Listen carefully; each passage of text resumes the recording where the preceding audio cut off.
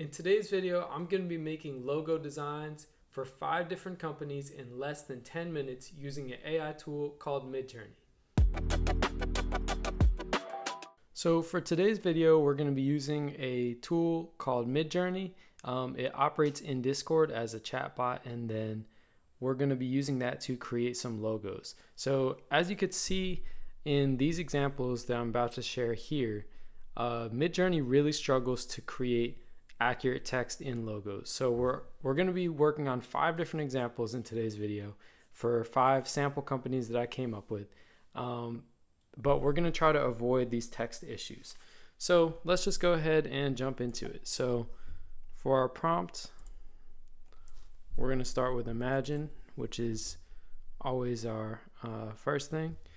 And our first company is a towing company called Tropical Towing. So we're going to say, just to start out, logo design for a towing company called, well, let's say tow truck.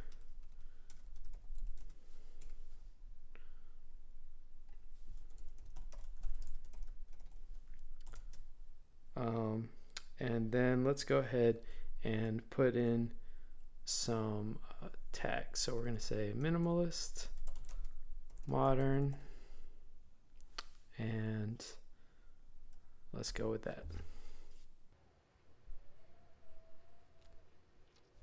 All right, so this really isn't a bad start. These actually look pretty good. But the problem with these is, like we discussed, the text is a problem. So the text is very intrusive in a lot of these designs. Thankfully, with a few of them, this one here would be pretty easy to replace. Really, all of these, it wouldn't be too bad to replace. When you have the biggest issue is when you have that text just coming across the middle or something like that.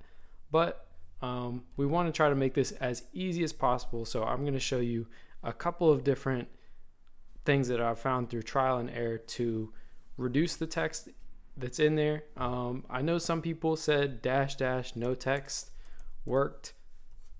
I don't think that works for version 4 of Midjourney, at least not in my experience. So we also want to try to make something that would be easy to convert to a vector. So these are not too bad because the background could easily be removed on all of these. But that solid background is a key. So let's go ahead and play around with it. So I've actually found that excluding the name of the company seems to work pretty well. So I'm going to say imagine logo design for a tow truck company, and we're going to say minimalist, flat, modern, vector, and 2D. Those are some of the ones that I found to be most effective.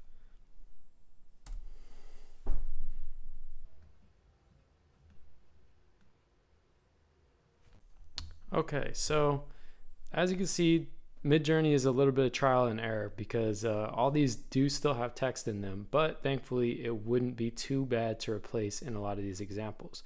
Particularly this 4th one here wouldn't be bad at all. So in future videos, I'm going to show you how to use a free tool called Inkscape to turn these into vectors and to replace text. But for today's video, I want to just focus on making it super simple and create something where you could actually replace the text with a tool like Canva, or something that you could just add text to rather than having to try to replace and play around with things too much. So out of all these that we've created so far, I definitely think that there are some that we could work with that wouldn't be too difficult to edit, even if you don't have any experience with a program like Illustrator or anything like that. So let's move on to our second example. So our second example is for a car dealership called Flash Automotive. So we're going to say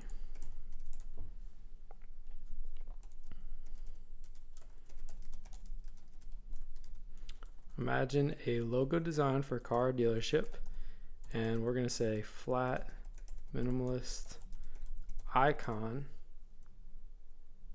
vector, and we're going to say black and white. That's something that I've found to actually work pretty well to keep things pretty simple. So let's try this. Another example that we can use is white background. For the most part, they do end up with solid backgrounds, so I'm not sure that's entirely necessary, but I have found it helpful in some examples. Okay, so this is perfect. This is exactly what we're looking for here, because it would be really easy to just go over and replace the text in almost every single one of these. So that's great. Let's move on to our next example. The next one is a snowboard company called Peak Snowboards. So we're going to say, and because the name of this company is kind of an important element, we're going to make sure that we kind of include that in there. So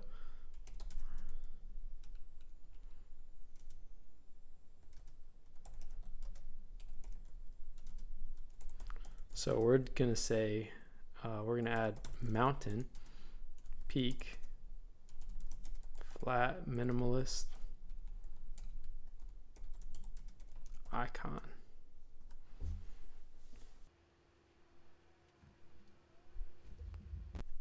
Okay, so these aren't too bad. They look pretty cool, but they aren't exactly what we're looking for in terms of the snowboard. But you could definitely use this as an emblem for a snowboarding company. So let's try to do that one more time and see if we can come up with something a little bit closer.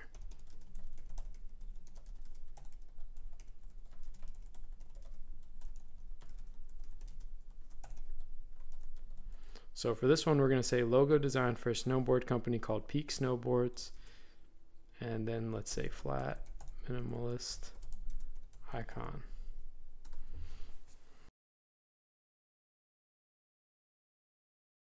Okay, so still nothing that is super specific to snowboards, but I think because the peak and the snowboards kind of go together, you know, out of the 8 that we have here, we could definitely use one of those.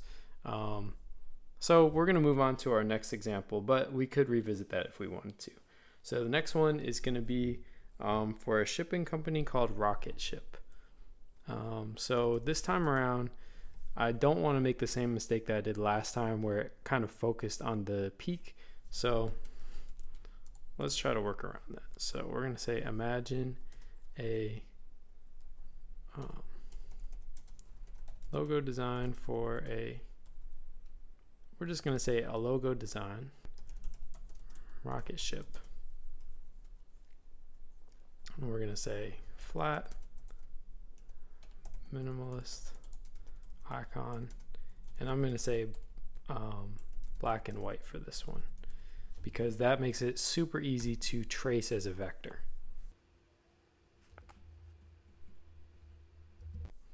Okay, so you could see in this example, this is just kind of shows some of the differences in language. So for this one, we said a snowboard company and then the name of the company. And this one we said for a snowboard company. This one we didn't say that, we just put a logo design. And you could see in none of these examples, there was text in none of them. So this actually turned out pretty good. I think these are all usable. So we will move on to our last example here, which is a plant shop called Peter's Plant House. So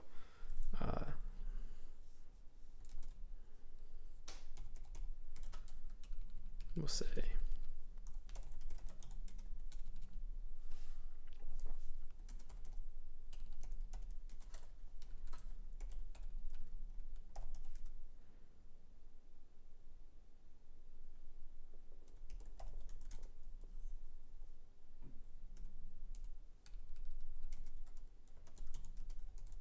I'm going to say a logo design, plant store, plants. This time let's play around with it a little bit. We're going to say 2D, vector, flat, and icon. And let's see what we get.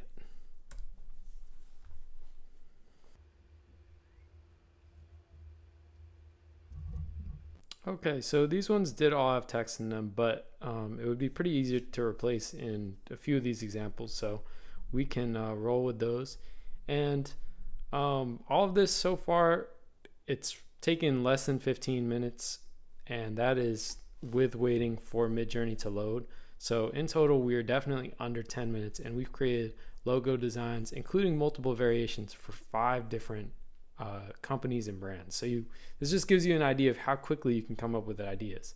So what I'm going to do now is open up Canva, and we're going to just explore how easy it would be to replace or add text to one of these examples. Here in Canva now, and I'm going to be using a technique that I saw in another video from a YouTuber called Matt Wolf, and he has some really helpful Midjourney and other AI tutorials, and so I'm just going to be using a similar strategy that he used in his video to just cover up some of the text here in Canva and replace it with whatever our prompt was. So in our case, this was for the Plant House brand. So you can see here, I'm just covering it up and replacing it with a box that is the same color as the background. Nothing super crazy here. And you know, you could get started and do this in 10 minutes. This whole video is, you know, we created brand logos for 5 different brands that we could do the same thing for all of them. But the key thing to remember when doing this is to try to use some of those techniques that we looked at to, when you're creating the logo initially in Midjourney, create something that's going to be really easy to edit. And I think that's the hard part. It's not necessarily the editing out, but more so how do you make sure that you're giving Midjourney the right prompts in order to be able to do that successfully, to create a logo that is easily editable and isn't going to have text all over the place.